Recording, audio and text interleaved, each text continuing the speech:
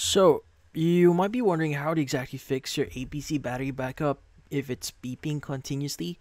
Well, there are a few things that you may want to do. So, first things first, we want to identify the beep pattern first. So, continuous beeping usually means the APC UPS is either overloaded or has bad battery or isn't getting proper wall power here.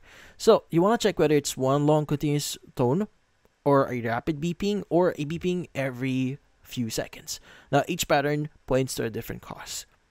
And next thing that you want to do is you want to make sure the UPS is getting stable power.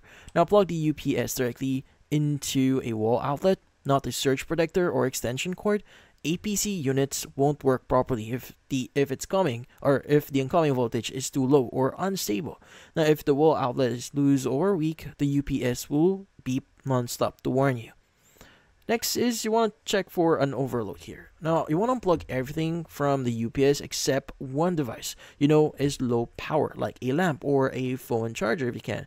Now, if the beeping stops, something you had connected was drawing too much power. So add a device back one at a time and find the overload. Now, also, you may want to turn the UPS off, keep it unplugged from the wall, and hold the power button for about 5 to 10 seconds. Now, this discharges the internal circuitry and forces a reset, and plug back in and turn it on again. And also, you may want to check the battery health here. Now, if the UPS has been in use for about 3 to 5 years, the battery might be worn out. Most APC beeping issues come from a fading battery that can't hold charge. So, you want to look for battery light flashing, replace battery indicators, or UPS shutting off quickly during an outage.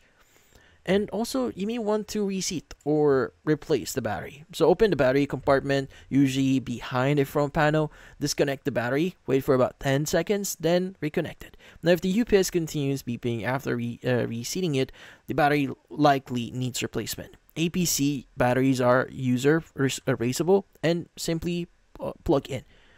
And next is you want to test the UPS using the self-test feature. Most APC models have a self-test trigger by holding the power button for a few seconds. Now, if the test fails, the unit will keep beeping, meaning the battery or internal circuitry has an issue. And also, if the beeping continues, you may want to contact APC support. So if the UPS still beeps continuously after, removing overload or resetting it or reseating, replacing our battery here, then the internal inverter or power board may be fading. So APC support or a technician can confirm if the fault and advise on repair or replacement. But that's about it. So hopefully this video was able to help you like and subscribe to our channel. Thank you for watching.